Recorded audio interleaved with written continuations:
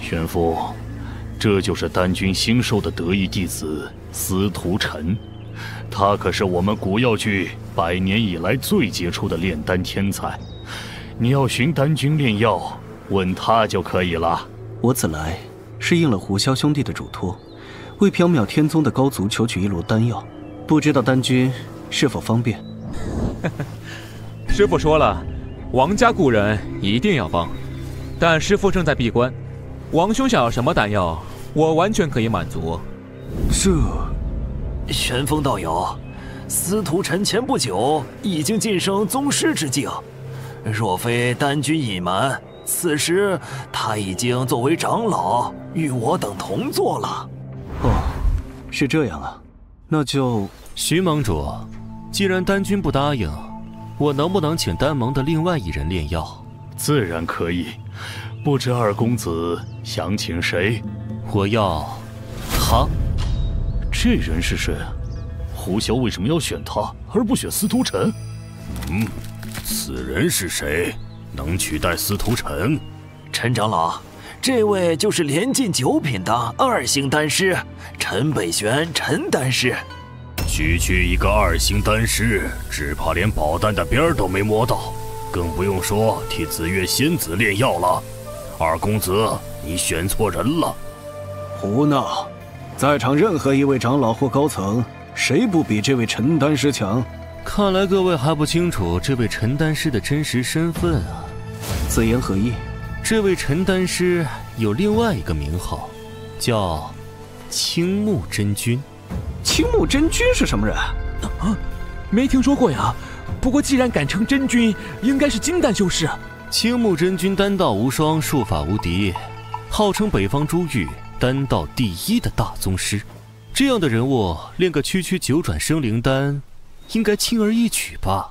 好一个北方丹道第1，好一个无双大宗师！没想到我丹盟中竟然出了这样绝世大宗师啊！哼，陈丹师，对二公子所言，你有何话说？不错，我就是青木真君。若以丹术来算，整个天荒应该没人比我更强了。哼，庶子狂妄！徐盟主，你们丹盟弟子看来很有个性啊。哼，是徐某管教不严，让贵客见笑了。陈丹师，我不管你什么来头，又抱着何种心思，像你这种心怀鬼胎、狂妄自大者，恕我丹盟没法接受。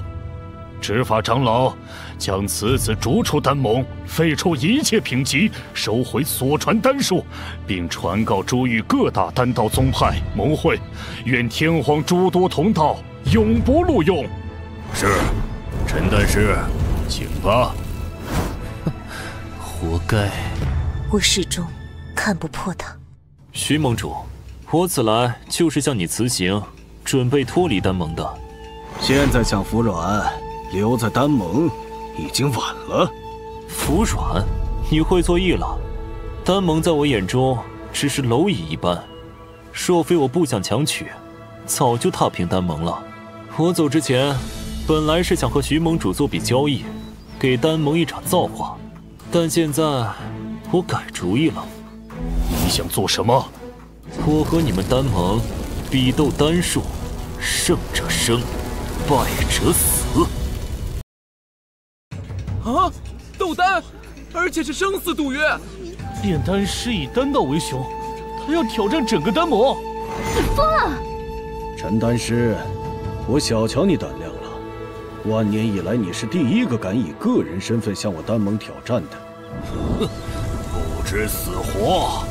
好久没遇见如此胆色过人的修士，徐盟主，你正好借此机会展现一下丹盟的实力，我王家可做见证人。不错，徐盟主，让青木真君和司徒丹师比斗一场。若司徒丹师胜了，我也可以放心请他炼制9转生灵丹。这个提议可以。盟主，答应吧，我丹盟岂会害怕一个区荒域小子？哼，我愿出战。既然如此，陈丹师，我应下你的斗丹之约，就由司徒晨代替丹盟进行这一场赌斗。我话还没说完，我给你们丹盟5次机会，赌斗的考题都由你们来出，只要你们能赢1局，就算我输；若我胜，也不取你们性命，只要你们答应一件事就行。好，好，好，既然陈丹师要求，我丹盟自然接受。第1局斗丹，就在3天之后吧。没问题。哎，听说了吗？丹盟即将和北韩域的青木真君斗丹。是啊，而且这青木真君好大的口气，竟敢号称天皇第一。陈哥哥，你真的答应和小丹君赌斗了？是啊，怎么了，乔乔？谁惹你不高兴了？是不是你那些同伴？他们都说哥哥绝不是小丹君的对手，还说哥哥要死了。你放心吧，就等着看哥哥怎么吊打那什么小丹君。我会给哥哥加油的。哇，太激动了！单斗比赛终于要开始了，小丹君必胜！哼，未必。那陈北玄连败宗师，丹术不可小觑。丹盟这次选出了10位评委，其中5位来自丹盟，包括魏皇真君、陈彦长老等人，另外5位则邀请了北荒世家大族的杰出后辈。爷爷，你说陈哥哥能赢吗？难呐。陈哥哥，当日考核时，没看出这位陈丹师有如此魄力雄心啊！什么魄力？失了智罢了。他们根本不知道青木真君的恐怖。下面有请斗丹双方入场。哇，小丹君太帅了！啊，司徒哥哥最厉害！哥哥加油！